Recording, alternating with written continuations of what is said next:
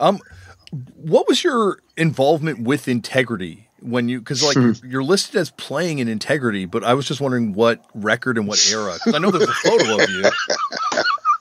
Oh wow, I didn't know there was actually a photo.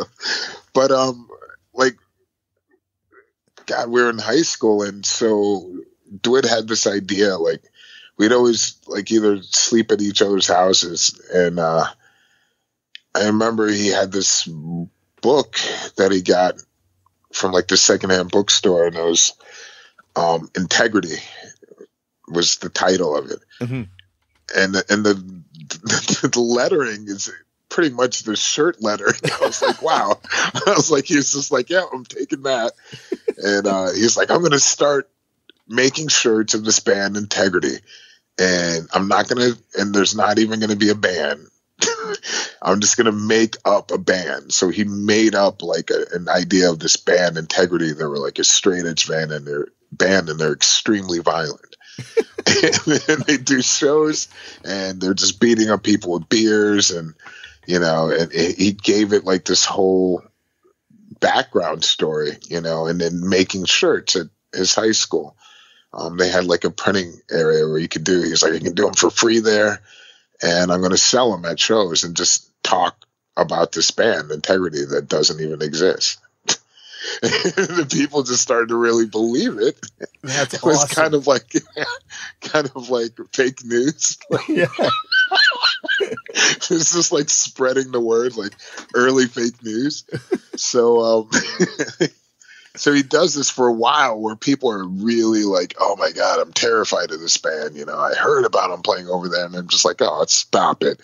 You know, like I'm not saying anything, but I'm just hearing people talk about them. Like, really? Like, what did you hear about them? You know, and it was just like, I didn't say to anybody like, this is bullshit. You know? Yeah, yeah. But Dwid thought it was funny, and then he was like, we should really do something. We should start a band. I was like, all right. And and then we're just like finding like friends of ours. Or basically none of us really could play any instruments, and until finally he found people that wanted to, the Melnick brothers, who could actually play a little bit. And Scott Stern, rest in peace.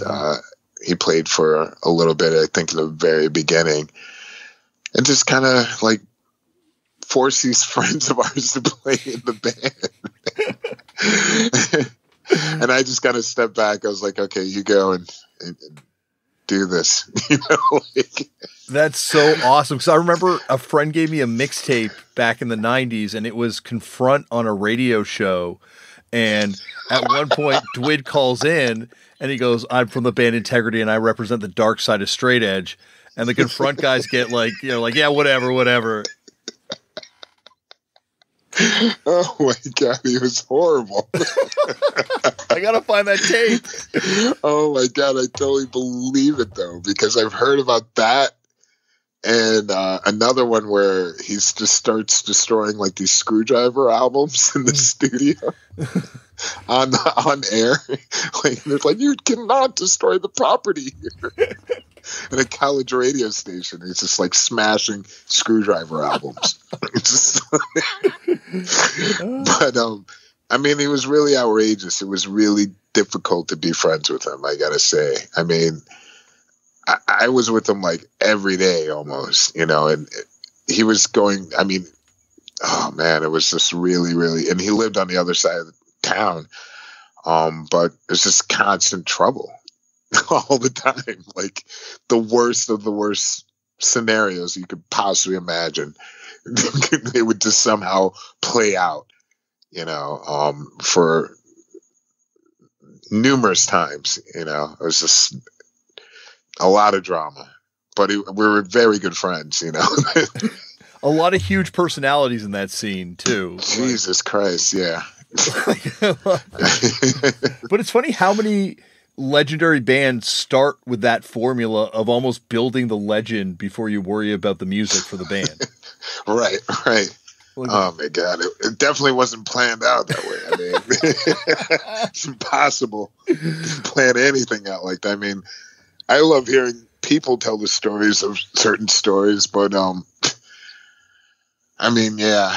I mean, I'm happy to see Dwid now. I mean, he's definitely changed so much, and this is wonderful to see. You know, it's night and day. You know, but it was inevitable. You know, it was just like really growing up, and just developing. You know, one's values. You know, it's a completely different person now with like a family and responsibilities and everything. So. But it was definitely like wild times.